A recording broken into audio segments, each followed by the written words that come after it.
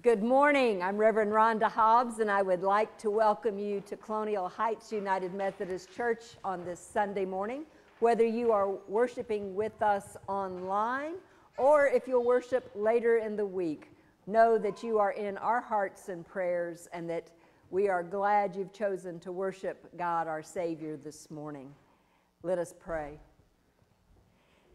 God, as we gather together as Christians, as family, remind us that what we have in common is not the way we look, not the way we dress or the way we act or even the way we think. But what we have in common is you, your love for us, our love for you, and a truly heartfelt desire to worship and to serve you more each day. Be with us this morning as we learn and grow together. We ask these things in Jesus' name. Amen.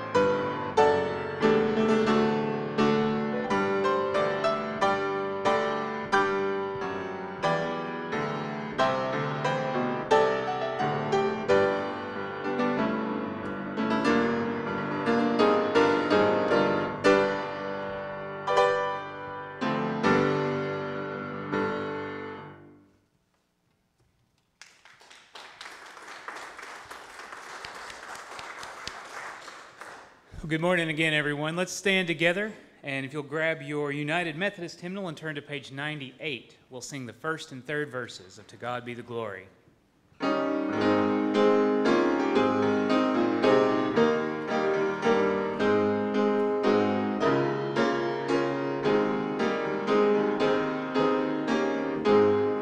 To God be the glory, great things he hath done. So loved he the world that he gave us his Son, who yielded his life in atonement for sin and opened the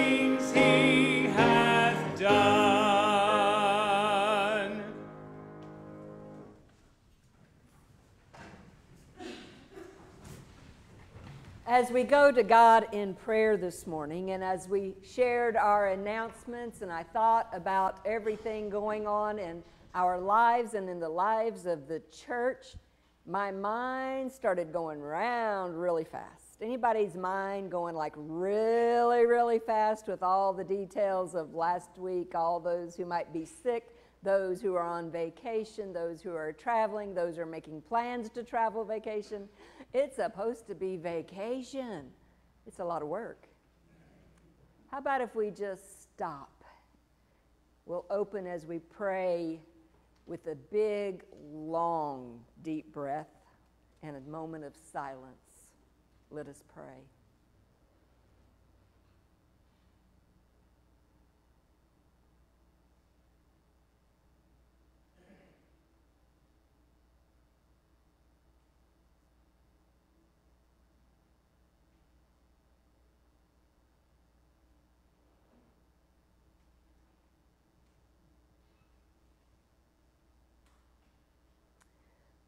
God, your word tells us to be still and know that you are God.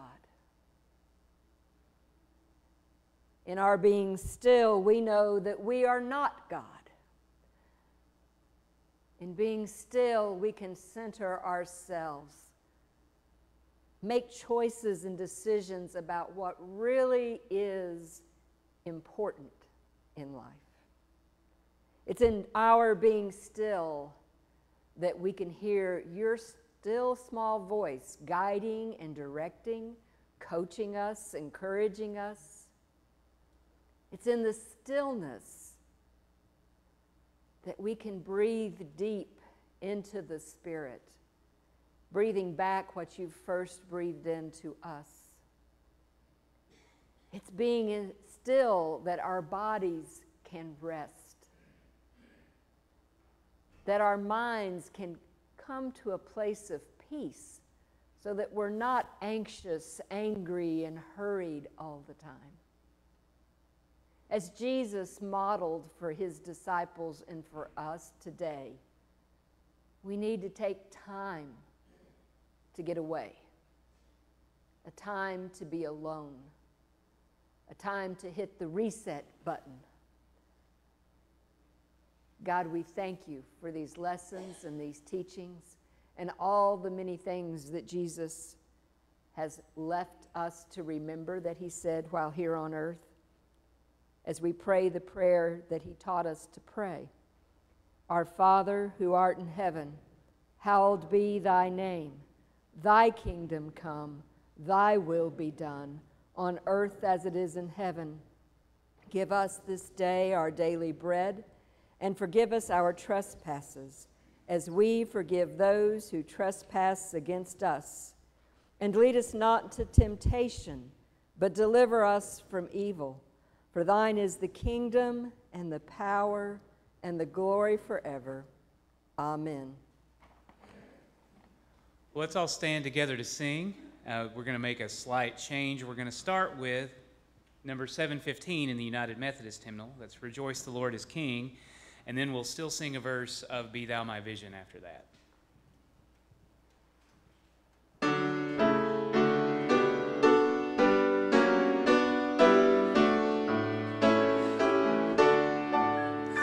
Rejoice, the Lord is King, the Lord and King adore.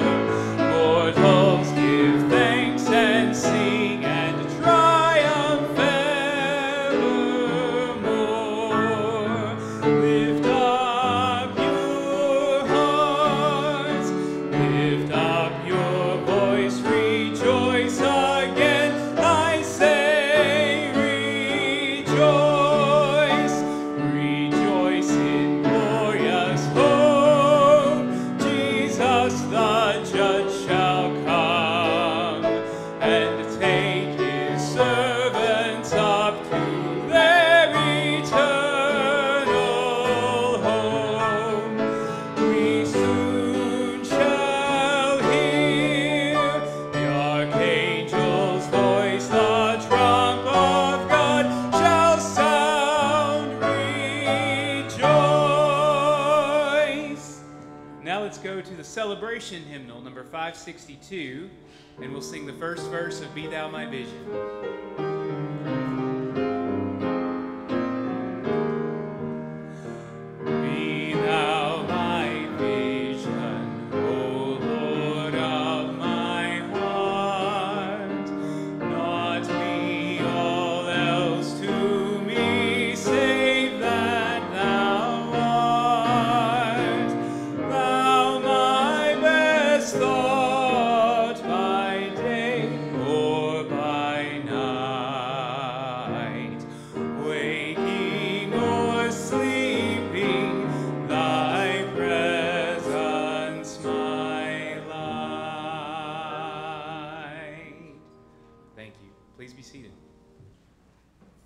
At this time, we will receive our morning offering. As you know, we have been, myself and Leah, your delegate, and Del Holly, our parliamentarian, have been to annual conference this week. Leah will be sharing in the coming days more of what happened, but I'm going to steal just a tiny bit of thunder. There were over 4,788 buckets collected in our conference to go abroad. Give God a hand clap of praise, please. The district far exceeded our expectations. The foundation is going to be funding our camps to the tune of $1.5 million. You'll be hearing more about that. And one very generous couple started it off with a gift of $10,000. Our conference is alive and well. The spirit there was the best that I have ever experienced in 20 years. Yeah, bring tears. All of us were before we left. God is good, and it's because of you and your generosity that we are still in the business of transforming the world for the sake of Jesus Christ. Our offering plates are here at the front, or you may leave your gift as you leave this morning.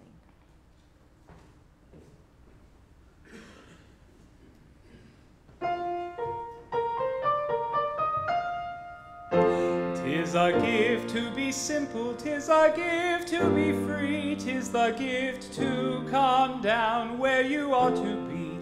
And when we find ourselves in the place just right, 'twill be in the valley of love and delight.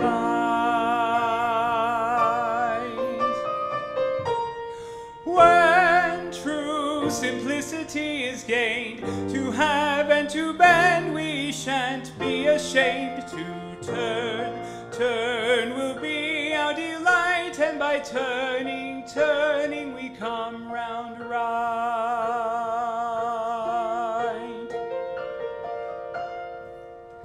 'Tis the gift to be simple, 'tis our gift to be free, 'tis our gift to come down where you ought to be. And when we find ourselves in the place just right, 'twill be in the valley of love and delight.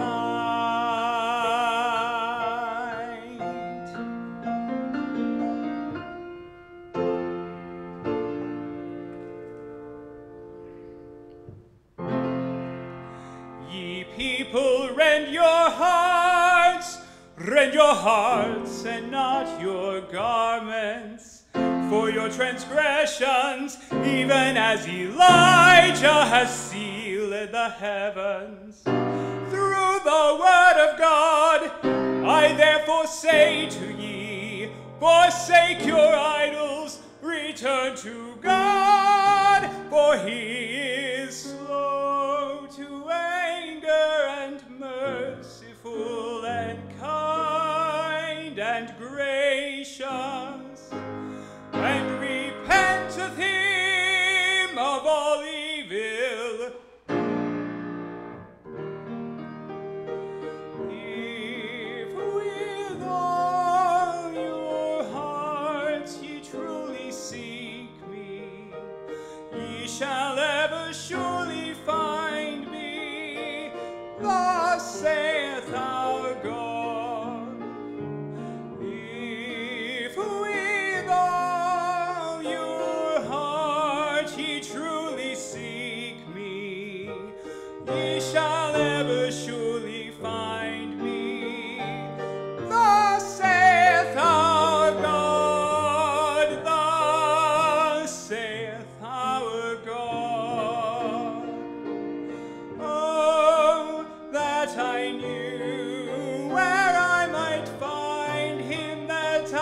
might even come before his presence. Oh, that I knew where I might find him, that I might even come before his presence. Come before his presence. Oh, that I knew where I might find him. If with all your heart ye truly seek me, ye shall ever surely find me. Thus saith our God, ye shall ever surely find me. Thus saith our God.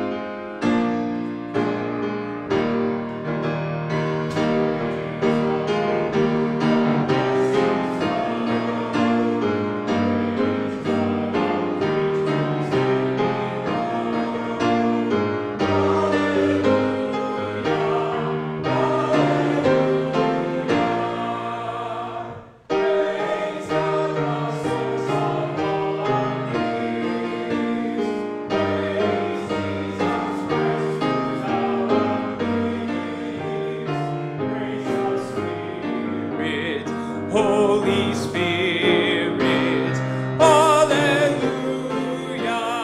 hallelujah, hallelujah.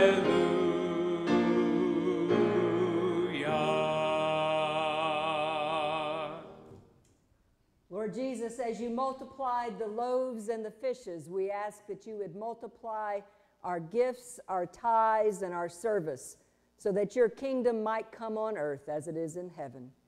Bless these gifts in Jesus' holy name. Amen.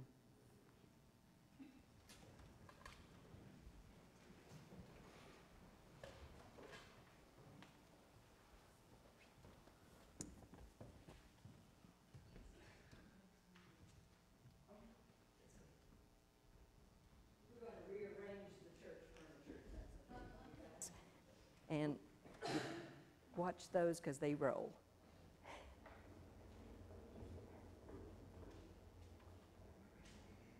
Thank you.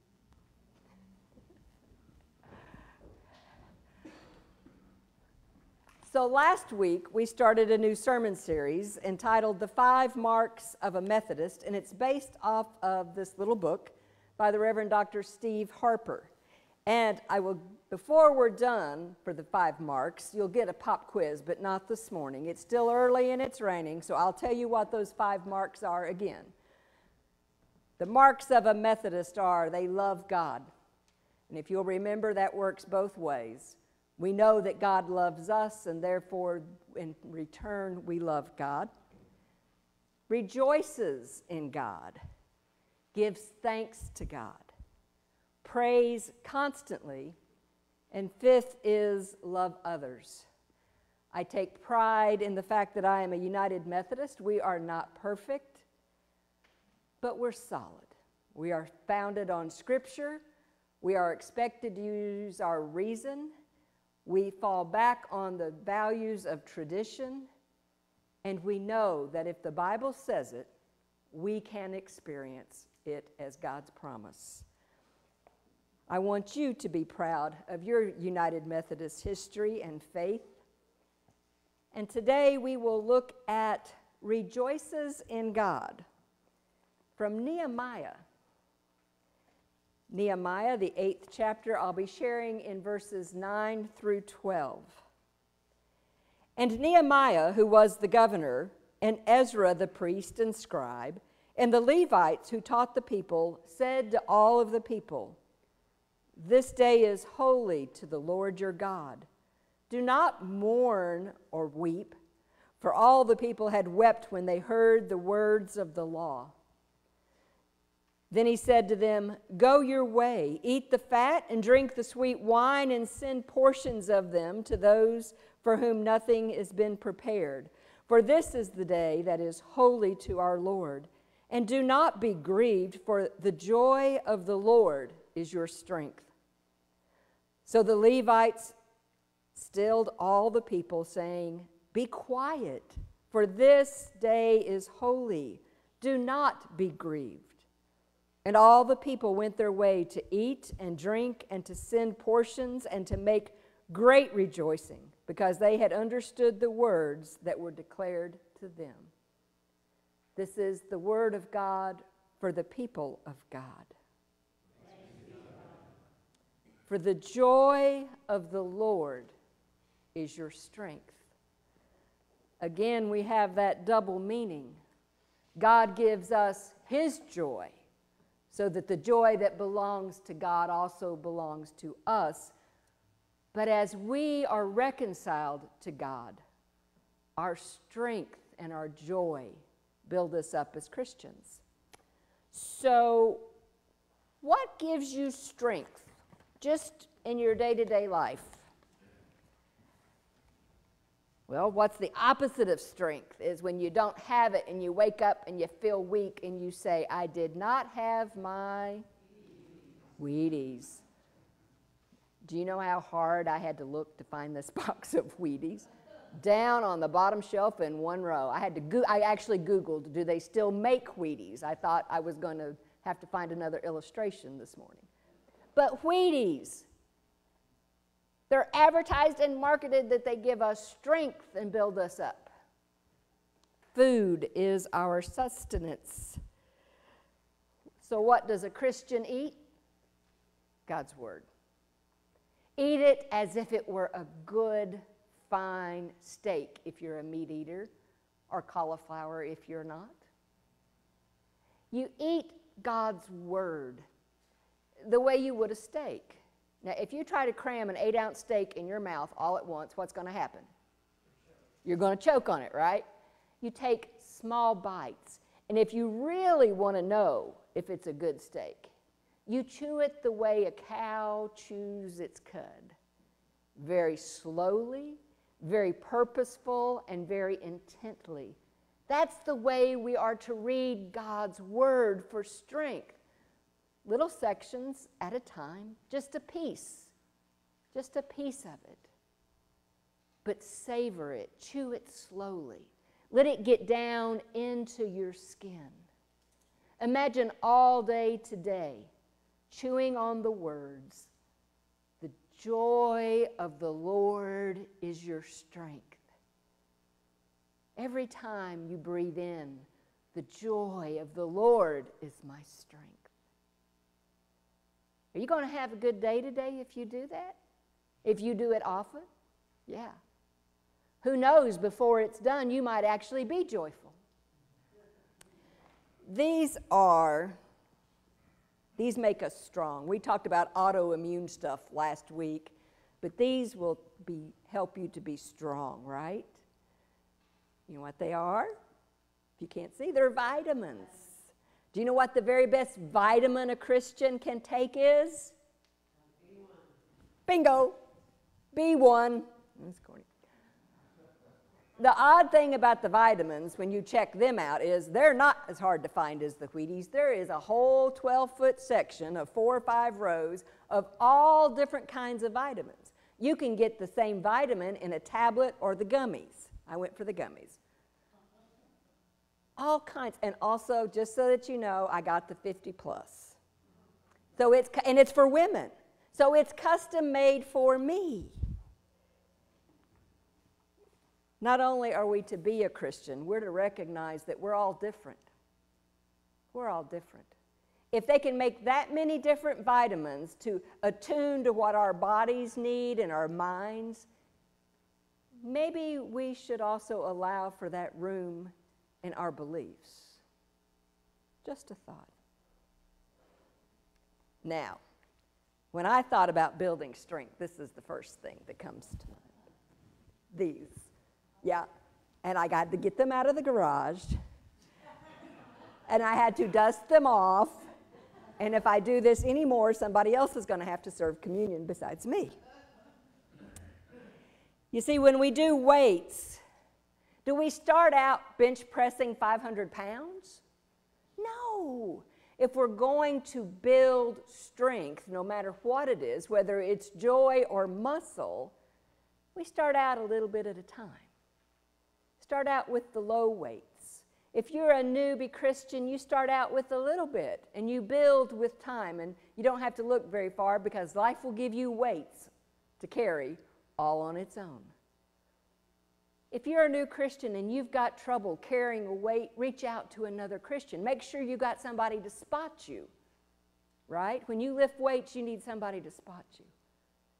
But if you've been a Christian your entire life and you start wobbling back and forth at the slightest breeze, maybe you need to be a little more intentional and practice a little bit more often on lifting the weights. You can also practice that by prayer, by the way. Prayer is the way that we strengthen our muscles as Christians. Prayer is not about giving God a Santa Claus list that says, I want, I need, I want, I need this, I want that.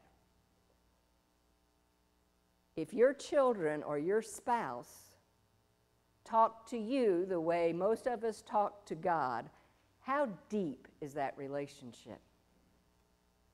How substantial is it? Try this. Go shopping. I went carming or junking, treasure finding on Friday. But I was in my head more than I was shopping. And I knew that God was with me. Invite God to go with you to the grocery store and be aware of God's presence. Listen for that voice. If the prices in the grocery store irritate you, tell God, isn't this ridiculous? God has a sense of humor. Trust me, I have laughed more in the last 48 hours than in a long time, just because it's funny. When I get angry at drivers and I call them names, then God calls me out for it. And I said, but I didn't say this. I could have said that. Have a conversation. Let your prayer life be constant, and we'll talk about that in the coming weeks, but let it be conversational, as if you are talking to your best friend, because you are. The joy of our strength is in the Lord. The joy of our strength is in the Lord. Wesley says that joy stands on its very own as a distinctive evidence. Joy is evidence that we follow Jesus. How many joyful Christians do you see? I see a lot that, as they say, were baptized in lemon juice. But joy should be a leading mark. After love, the world should know us by our joy. So how does joy of the Lord make us stronger? We're doing C's this morning. In case you want to keep up, there's 5, unless I come up with another one between now and the end of it. Joy makes us stronger because we are confident.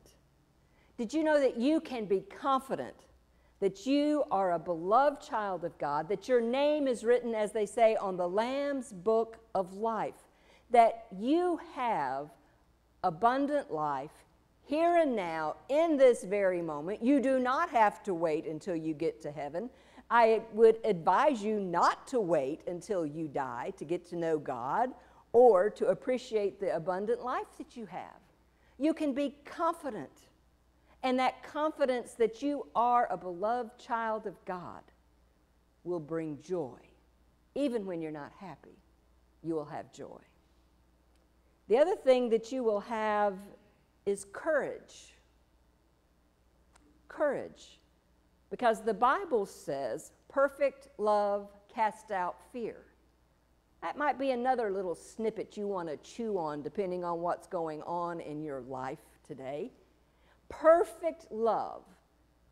God's perfect love within us, not our ability to love perfectly, but God's perfect love living within us will cast out all fear. Harper says, as long as we evaluate our Christian life or our life at all in terms of what other people think of us, we're going to play it safe. We're not going to do everything God calls us to do, because I will tell you, God calls us to do some ridiculous things every now and then. And if we base our life on other people's opinions of us, we will never accomplish all the things that God has in mind for us. We will play it safe, and that is living in fear. Perfect love is the beginning of courage. Courage is rooted in love, and that courage, being able to be courageous, fills us with joy. The couple that gave $10,000, he's a pastor. He's not a millionaire. He didn't live life in corporate America. He is retired. To my knowledge, he didn't inherit from a wealthy family member. And yet he and his wife courageously gave $10,000 to something they believed in. And there's a whole lot of folks that would call that crazy, but I call it courage, because they trust in God. Trusting in God will give us courage. Now, I have also seen some folks that had courage. They had courage to stand up in a crowd and shout to the rafters and get in people's faces to just tell them just exactly the way things are. That's not the kind of courage Christians need to have, especially right now. Courage is not being an obnoxious bull in a china shop spirituality, or is it living your life with your nose in somebody else's face, telling them how things are. That's not the kind of courage that joy is going to bring to us, nor is it the kind of courage that's going to bring joy. Instead, we're to live in a joyful peace, Harper says, knowing that when we are faithful to God, we are living not only as God intends us to live, but doing it in the right spirit. Because if you'll remember, everything begins and ends in love. Joy is a byproduct of love. Now, the third C to exercise your joy is contentment. Chasing happiness will steal your joy every single time. The verse of the song, Trust and Obey, says, being happy in Jesus, for there's no other way. Being content, yes, in what you have, but also with who you are. With who you are as an individual, to be content with where you are in the moment and who you are in the moment. Now, contentment is not the same thing as complacency. Contentment has this anticipatory hope and trust in God that as things need to change, they will. God, working through God's Spirit, will motivate you, will lead, guide, and direct you when it's time. But be content in this moment. Contentment uses the strength of a confident hope in God to move forward as God wills and God calls us. It's not living a restless, frenetic pursuit of people or things, but living in an ease, content with whatever the present moment is bringing to us. We learn to trust God. If you are a planner, if you are an overachiever who really likes to plan, You wake up in the morning and you've got your calendar. Well, there's a real interesting thing that happens when you're a pastor, maybe not in your life, but in mine. I have my plan all laid out. And before item 1 is done, at least 18 other things have happened. And do you know what I've learned over the 20 years of ministry? Go ahead and plan, but hold it lightly. Hold it lightly. And realize that whatever comes is not an interruption, but part of the calling for that day. It is part of it. And you learn to be content and not anxious. You learn to let things go, and you learn to listen. And you learn to be a little more at ease. Our joy is in the Lord who made heaven and earth and all that is within it. I believe he can organize my day. The other C is communion, as in community. More and more voices are acknowledging the fact that we are in another pandemic. You know what this one is? Loneliness. Countless people, high percentages, if you just Google loneliness.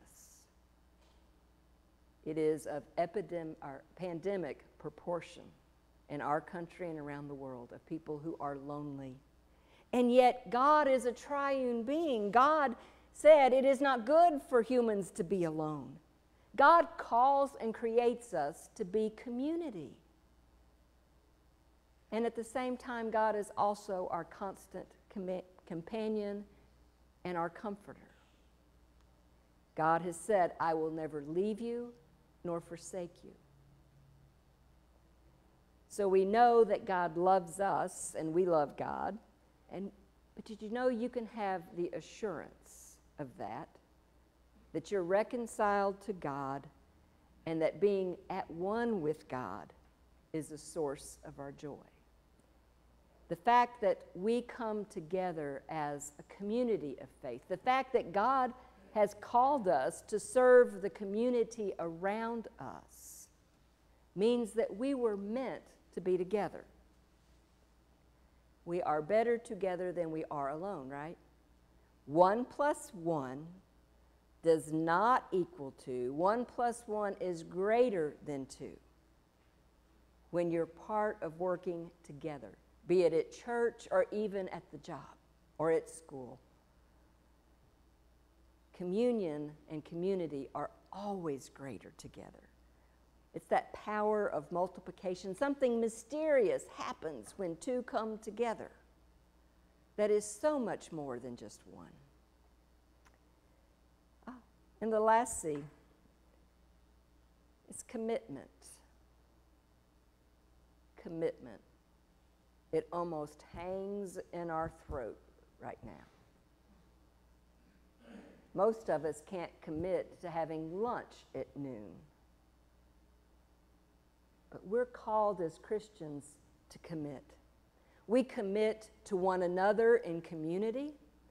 We commit to this community in service and in love.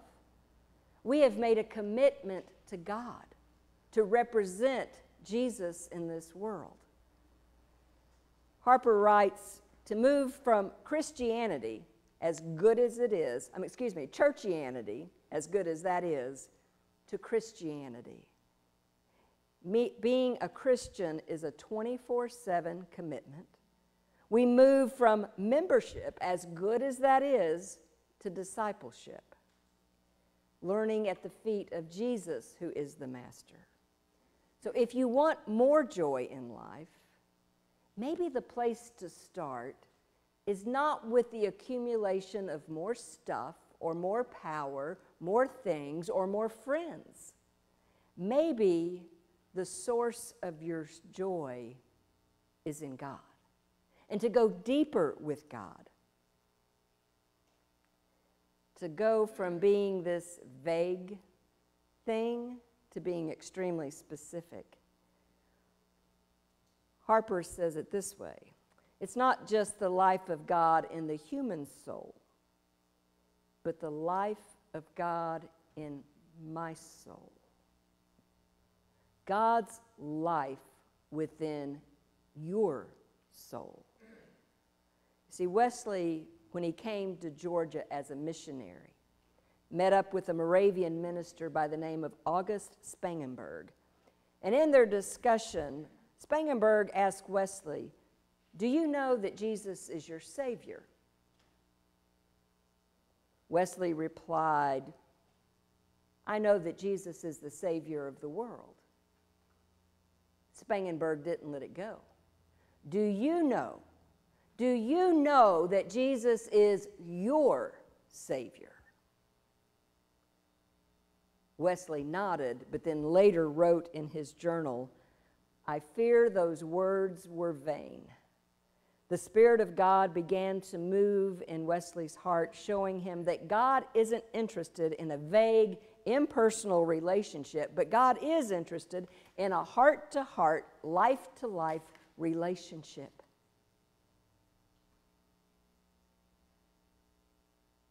The scriptures say, "Whom do I have in heaven but you, O God? And there is none upon the earth that I desire but you. My God and my all, you are the strength of my heart and my portion forever." Harper points out that a life in Christ that includes being a part of the church, but it must transcend an institutional identification. In other words, yes, I may be Methodist, but before I am Methodist, I am a child of God. Before you identify with a label, an institution, you must be a child of God. It is the joy of our strength that comes from God. And it is through these C's, this being of contentment, this idea of communion and being in community with one another, that is designed to bring us joy. How's your level of joy this morning? How is your strength? We'll put away the Wheaties, and we'll put away the vitamins, and we'll put away the weights, because it is this meal that Jesus gave to us to remind us.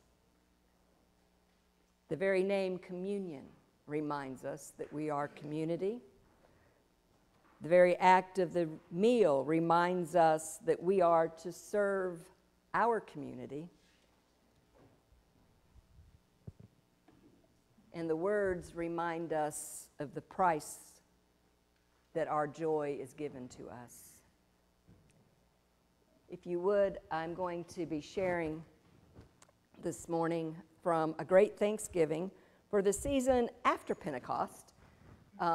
Your part that's on page 13 of the Great Thanksgiving will be the same. That's what's in bold. This table belongs to Jesus Christ. It transcends institution and denomination.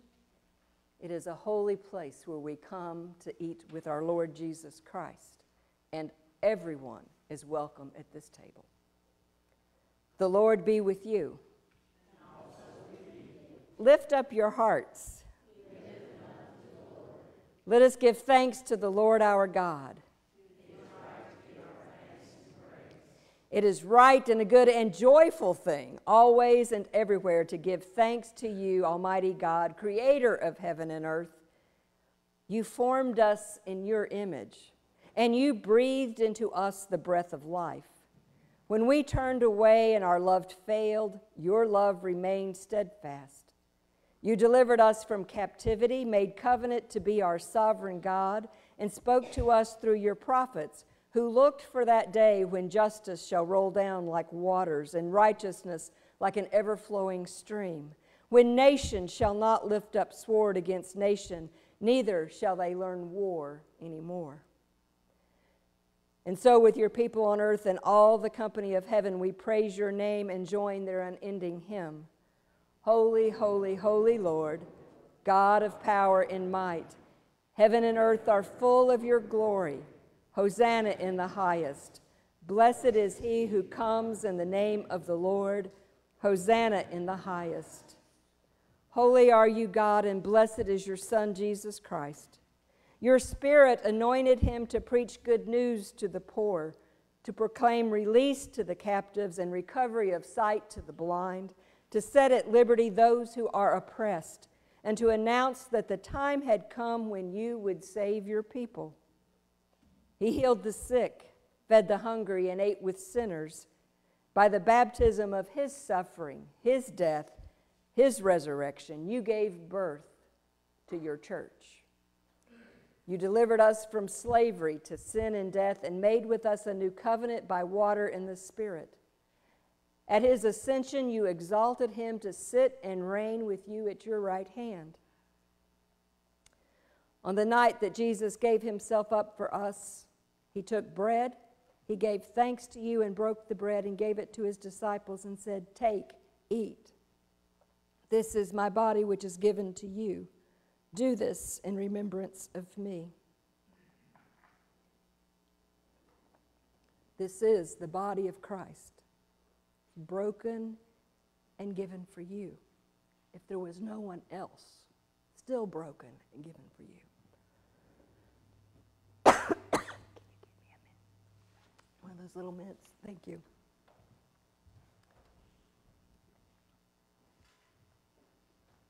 Thank you very much.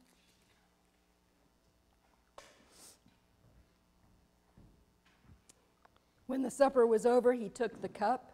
He gave thanks to you and gave it to his disciples and said, "Drink from this, all of you. This is my blood of the new covenant, poured out for you and for many for the forgiveness of sins. Do this as often as you drink it in remembrance of me."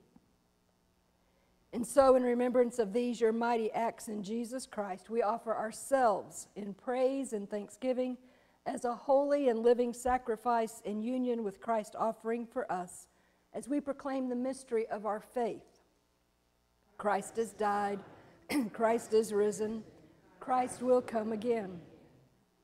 Pour out your Holy Spirit on all of us gathered here and on these gifts of bread and wine.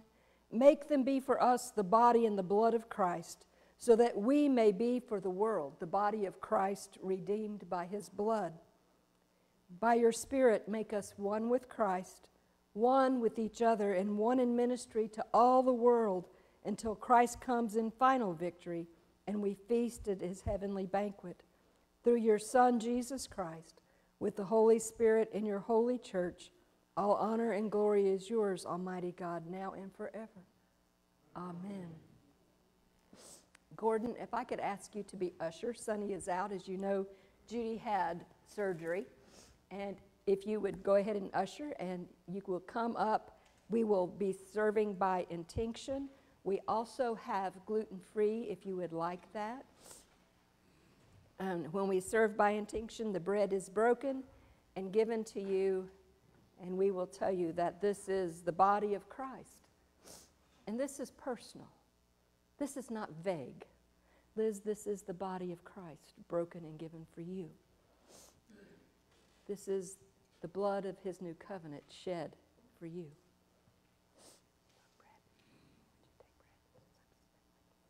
If you would come.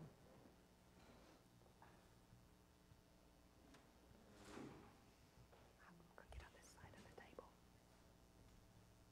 Thank you.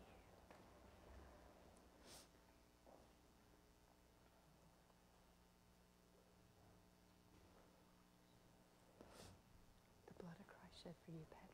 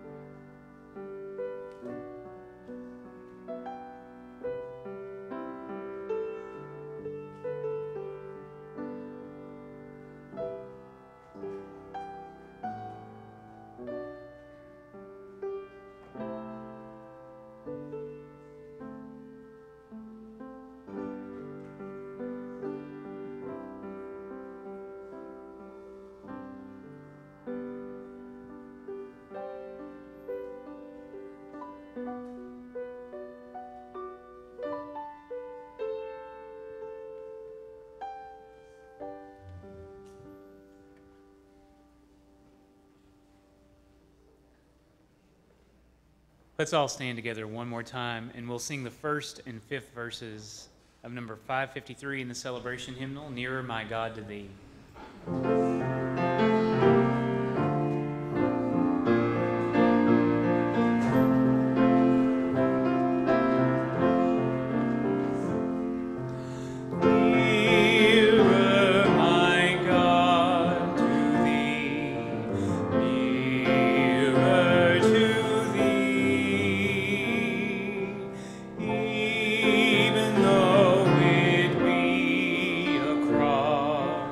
That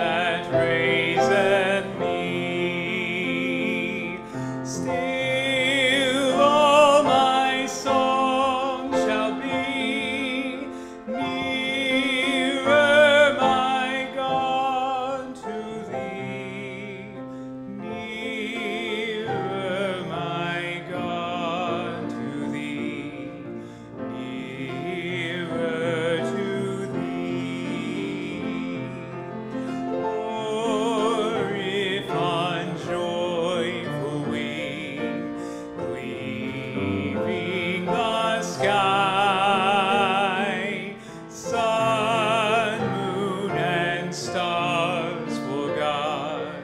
Upward I fly, still all my song shall be, nearer, my God, to thee, nearer, my God, to thee, nearer to thee.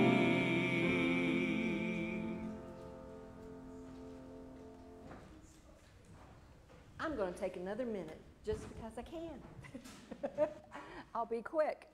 This week I had lunch with Liz and Lisa, and we were talking about our children's ministry and how to engage in our community, and just over lunch having some ideas about how to build deeper community. You're going to hear that over and over again with everything we do. How do we build community? How do we let this community where we've been planted know that we love them? Well, it's an ongoing conversation with many of you. I've had it with Don and Judy, lots of people.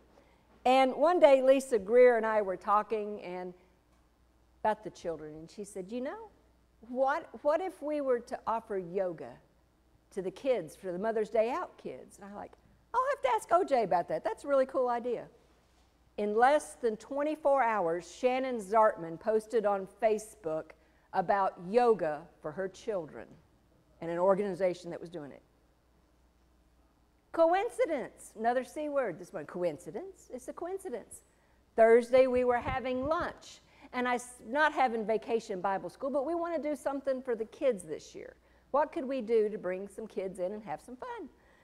I said, well, what do y'all think about a block party? I would love to have a block party that started at the red light and went up to Meridian's red light, and we just get everybody right along on Chapman Highway to get involved and have us a big block party. I think that's a good idea. It's a lot of work. We'd have to really start working hard now. Less than 12 hours, my favorite coffee shop across the street here posted on Facebook that on June the 26th, I believe it's the next end of the month Saturday meal, on June the 26th, guess what they're going to do? They're going to have a block party. Now, guess who I'm having lunch with on Tuesday morning? Already contacted her. The joy of the Lord is our strength. Worshiping Him, being a part of this community and serving should be fun. I can't wait to see what ideas you have about how we can have fun and continue to connect with our community. May you go in the peace and the knowledge that you are never alone. God goes with you. He will never leave you nor forsake you. May you go in His peace. Amen.